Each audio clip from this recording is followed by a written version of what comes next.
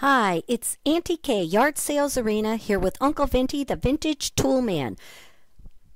I know we haven't done a show in a while for a couple of reasons. One, like everyone else, we've been busy with the holidays, and two, it's really been slim pickings around here. But we did want to show you a couple of the more interesting items that we found over the past few weeks. I found this really interesting item at an antique store in Murray, Kentucky when we were there for Thanksgiving. If you take a closer look, you can see that the handle says Scholl's Arch Fitter. The label has a patent date of July 11th, 1911, and there's a number stamped into it, 1559. So what an interesting item. Well, I suspect you had an arch mold that you would place in here, lift the handle, which would press, make the impression on the mold.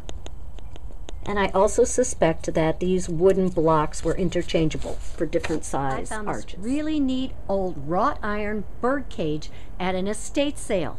It was the first day of the estate sale, and they had $45 on the cage. So my plan was to offer $25 and meet in the middle at $35.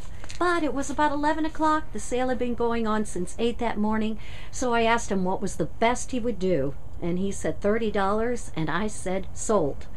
Now you can see it does need some work. We are going to have to wire brush it, but we're going to do that and paint it up, and it will make a wonderful decor piece. We will show it to you when we're done. We saw this vintage late 40s, early 50s Tepco enamelware tabletop at a moving sale. And a couple days later we passed by and it was out in the trash. So we felt like we should give it a home, and we did.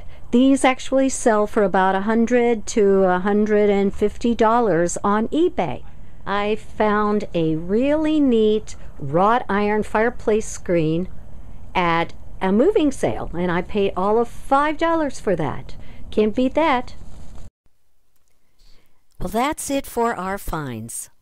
We did want to say that despite all the challenges and tragedy around us, we sincerely hope that everyone is able to celebrate the holidays with friends and family and start the new year with a renewed sense of hope. Here's to a happy, healthy, safe, and prosperous new year.